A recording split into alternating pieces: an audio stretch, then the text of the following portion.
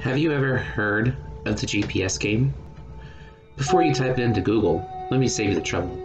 You're not going to find much. If it's not on the internet, it must be full of crap, right? You can believe what you want. The fact of the matter is, very few people know about this urban legend, and even fewer people have attempted to play, let alone follow it through to the end. You might have guessed it, but I'm one of those people. I'll spare you the details of how I became acquainted with the game. That's a long, mostly uninteresting tale that I'll save for another time. What I'm here to divulge to you is everything I've learned while playing. Everything you need to know to stay safe. Should you choose to play yourself, I'll touch on why I'm revealing this later. For now, let's discuss gameplay. The game consists of typing a seemingly random sequence of characters into a search bar of any GPS system or app, and follow the path that's generated. This is known as the master code. Unfortunately, it's constantly changing, never staying the same for more than a few days at a time. It has something to do with the Earth's rotation, as well as its position in orbit around the Sun. A lot of complex measures are needed to determine the code string of values at any given time. That's why you have but two options at your disposal. Contact a spotter, accessible via specific dark web markets. They can access the measurements needed and output a list of possible code variations, but it'll cost you an arm and a leg. Or contact me. I'm no spotter, but I've played the game enough to know what I'm doing. I've discovered the code time and time again without any help, and I won't charge you a dime. After retrieving the code and officially beginning your expedition, it's important to stay in it for the long haul. No matter how many turns you take, nothing out of the ordinary will happen during the trip itself. This is why a lot of first-timers get bored and call it quits halfway through, sick of driving aimlessly down random roads. As it consists with the legend, it's about destination, not the journey. The GPS game is supposed to lead you to the secret town of Battered Grove. Therein lies the reason for all of this. Exploration in uncharted territory. The discovery of a non-existent place. Though the route is always changing, drive time usually remains the same, and it should take you anywhere from 5 to 6 hours to complete the trip, depending on traffic. Keep an eye out for these landmarks, so as to be absolutely certain you've arrived. Hank's Supernova Diner, an eatery that boldly proclaims it's open 25 hours a day. Hexworks, a boutique that specializes in vintage curiosities. Grovewood & Co., a souvenir shop. For some reason, I don't find this building during my last visit. Garrett's Locker, a death metal venue. The Grovewood Inn, a hotel with a haunted past, or so I've been told. As exciting as it'll be to explore this new place, you mustn't get carried away. Forces beyond your comprehension are at work, offering you a glimpse into a world where you never meant to see. One false move could shatter this cosmic window, disrupting the delicate balance between the worlds, effectively catapulting you into a fathomless void of non-existence from which you may never return. That might sound dramatic, but it's really that serious. I urge you to take the following advice to prevent irreparable damage to yourself or reality as we know it. Do not get out of your car while in town. Your presence will disturb the residents, the nearest of which will walk up to you and bash your brains in with brute force. When chasing an outrider such as yourself, a resident possesses reservoirs of unnatural strength, agility, and endurance.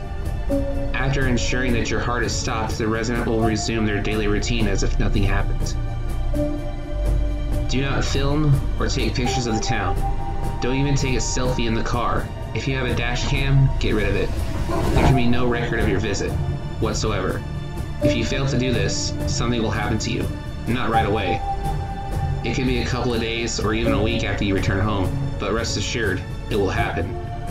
A GPS gamer I know by the name of Tom made the mistake of taking a short phone video of his drive through town for his personal records. I can only guess that someone or something abducted him and retrieved the footage. We usually touch base at least once every few months to discuss our findings. It's now been over 2 years since we last spoke. Speaking of phones, let's talk electronics. Most of us rely on them in our day-to-day travels, but this one takes you absolutely cannot. Don't trust a single one of your gadgets. For instance, if the GPS is going to work once you've hit down, it'll have you driving around in circles, eventually leading you to an unsavory depths of the town where you'll inevitably run out of gas. After that, it's game over. If you call someone while in Battered Grove, there's a 100% chance they'll pick up, only it won't be them.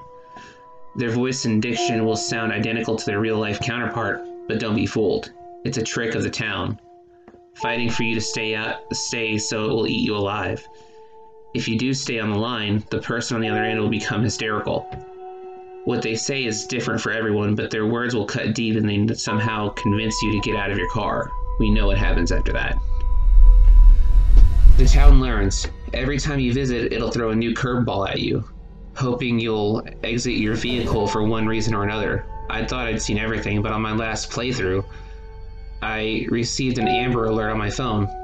The plate number matched the truck in front of me, and I could clearly see a young girl in the back seat, clawing at the window. She looked directly at me, tears running down her face, begging me to save her. I followed the truck for a good 10 miles before coming to my senses and getting the hell out of Dodge. It's best to spread your visits out with long rest periods in between. The more often you visit, the harder it is to get out. The town hates repeat visitors. Oh yeah, the book. It doesn't happen all the time, but when it does, be cautious. A book called Sleep Tactics, Exercises for the Mind at Rest, will appear in your car in certain trips.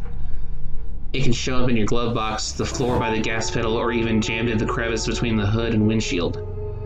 Most of the time it appears on the passenger seat. No matter where it is, you can't give in to the distraction. You'll become strangely tempted to stop the car, open up the book, and view its contents. Do not read the book. If you do, you'll be hopelessly engrossed and fall under its spell. As you devour the pages, you'll become weary to the point of collapse, cast into a dark slumber. Depending on where you left off in the book, you'll either remain asleep indefinitely or exit yourself. In the latter scenario, your astral form will adrift into the Battered Grove eternally, with no means of communicating with the outer world, or returning to your physical body.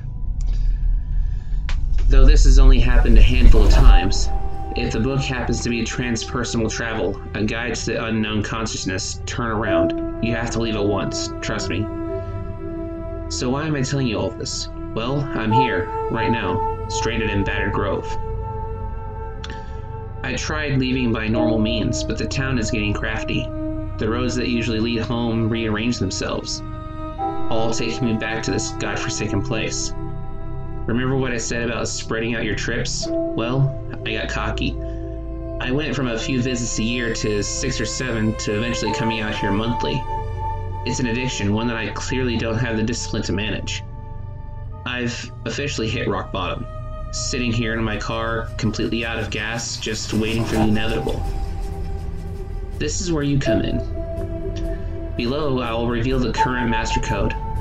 I don't know if it's still active, but this is my only hope. Please help me, I beg of you. Even as I type this out on my phone, I'm in danger. The town knows I'm stranded and is doing everything it can to swallow me whole. Every few minutes I'm receiving calls from unknown numbers and getting pop-up ads for local gas stations that are in walking distance from your current location. I'm wise to the charade, but I know it'll only a matter of time before the town fools me into thinking I can escape by leaving in the comfort of my vehicle. Given the town's strange nature, I can't be certain that this message will reach anyone, at least not the way I intend to. Whenever my story does end up hitting the send button, I hope someone will give me the game a try. Bring friends, make a road trip out of it, have some fun. But if you end up finding me, that's all the better. Even if you don't believe a word of this, what do you have to lose? Take the code and go now, but I'm running out of time. Master code P1NLNR4HRE2BI3A SETRGN2-BDE2AULEA 1E62GI7TSYAS4Y3E. And that was written by Christopher Maxim. Thank you guys for listening.